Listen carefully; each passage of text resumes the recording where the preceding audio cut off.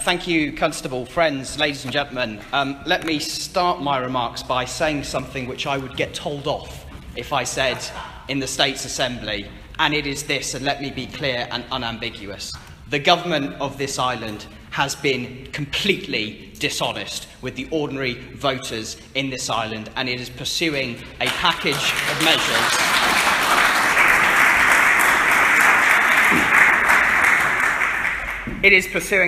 of measures not only that they didn't say they would pursue if they were elected, but in some instances, they actually said they would do the opposite.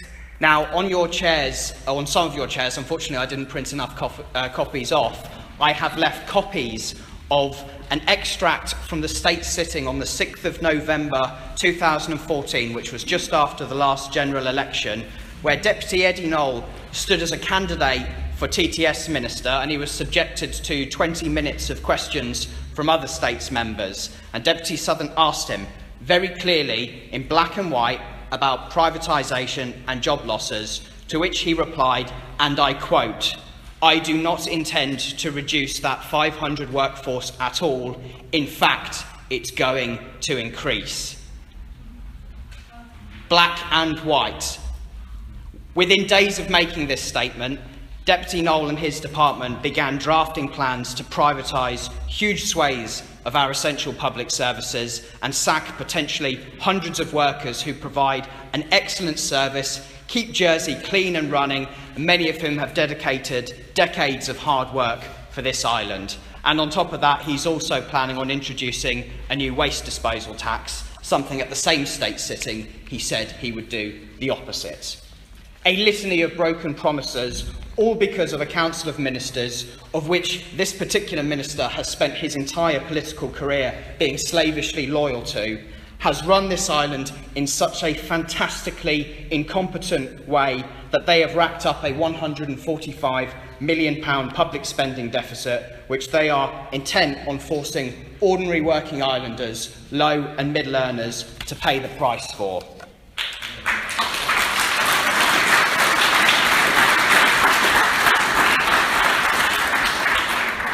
First, they came for the pensioners, abolishing their Christmas bonus that they'd worked hard all of their lives to earn.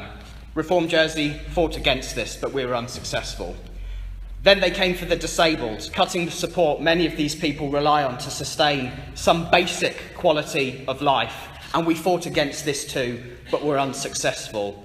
Now they're coming for the manual workers, and I give you my cast iron guarantee that we will do absolutely everything we can to stand alongside you and fight to protect not just your jobs, but the public services that every islander relies on. And I believe with your help, we will and we can succeed.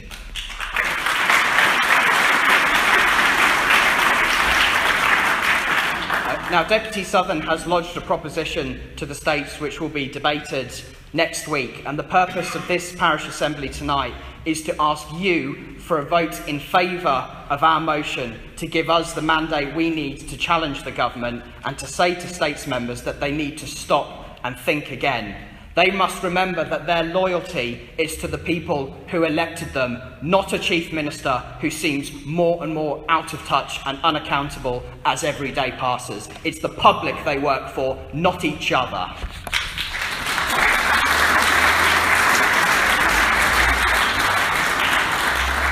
Now, I've asked questions in the States about whether Deputy Knoll is prepared to get round a table and meet these workers face to face, talk through their differences and find where there is common ground or where there are areas that workers believe savings could be made without needing to resort to redundancies.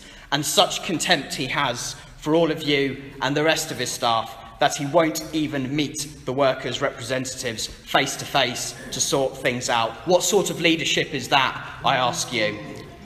Now, every worker I've spoken to, and I'm pretty sure I've spoken to a darn sight more than Deputy Knoll has, knows and accepts that times are tough, and they're prepared to do their bit to find savings and make sure that all of our services provide good value for money, but they're not prepared to be sacrificed on the altar because of a council of ministers which doesn't have the brains or the guts to tackle the real problems this island is facing.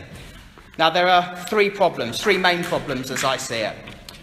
We have a tax system which is completely and utterly broken, where the wealthiest islanders do not pay their fair share and many companies aren't even asked to pay a single penny. Instead, those taxes are piled onto low and middle earners who can scarcely afford it as it is. The second problem is that the government has no real plan to get our economy back on track. They seem to think that the way you create jobs is by sacking people. They believe that 0 hours contracts and minimum wage jobs are good enough and we don't need to strive for better. Well, the only jobs that they know how to create are the jobs for the boys. Which brings me on to the third problem this island is facing, which is that there is a serious senior civil service gravy train, people who are ripping the public off, wasting taxpayers' money left, right and centre, resisting any change that might affect their own jobs.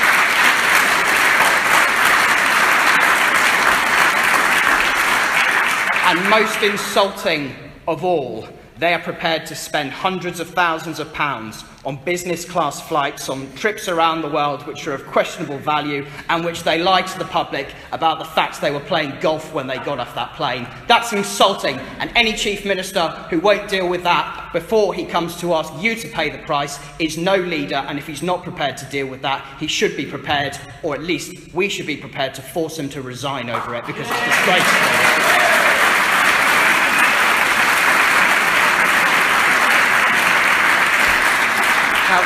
The Council of Ministers must get to grip with these three problems before it goes ahead with a programme of privatisation which will only provide a short-term budget benefit rather than looking long-term about what we want for our public services and our society as a whole.